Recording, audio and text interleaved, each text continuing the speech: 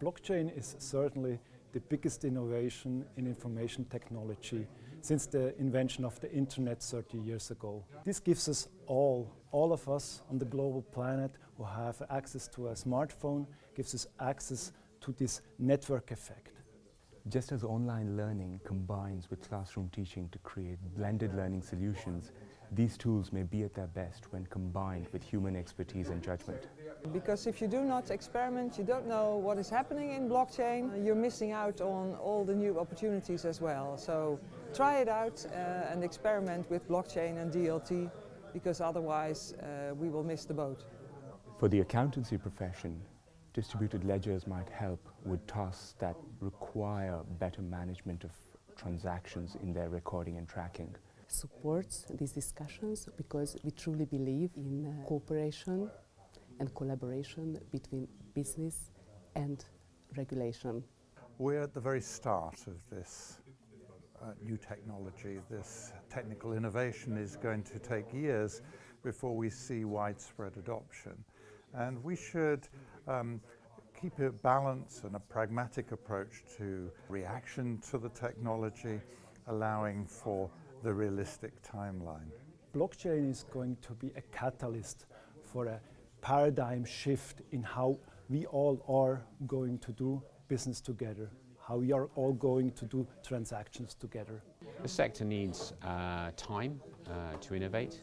It needs support from clients in terms of their openness to experiment with us, and regulators and other policy makers need to work with us on our journey so that, because we're going to a very different place from potentially where we're at now, and we believe that the public interest will be served in the future by that stakeholders' interests will be served, but we need their help to do that. So these technologies offer lots of opportunities for business.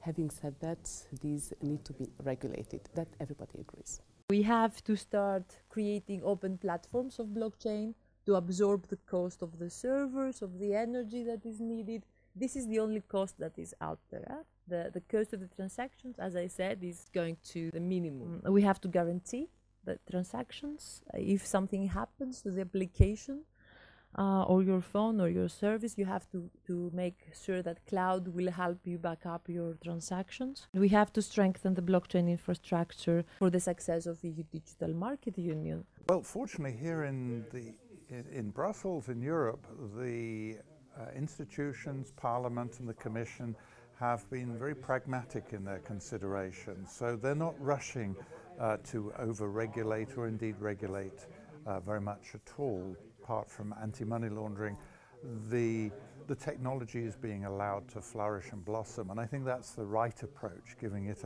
an opportunity to see what benefits it can bring to society and to citizens and to business. Our starting point from the Commission's perspective is that we want to ensure that Europe is an open environment in which technological solutions in the area of financial services can be explored and adopted. I think it's important that all European institutions create more room for experiments, because in Europe, if we're talking about new technologies like DLT, we are not starting from pole position, we are starting somewhere in the middle.